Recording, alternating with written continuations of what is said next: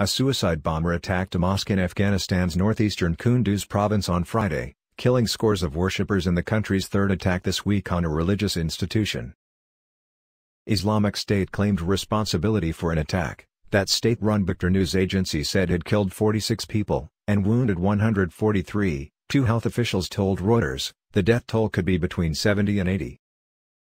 Video footage showed bodies surrounded by debris inside the mosque, which is used by the minority Shia Muslim community. The Blessed, which the United Nations mission in Afghanistan called part of a disturbing pattern of violence, follows others in recent days at a mosque in Kabul and a religious school in the eastern province of Khost.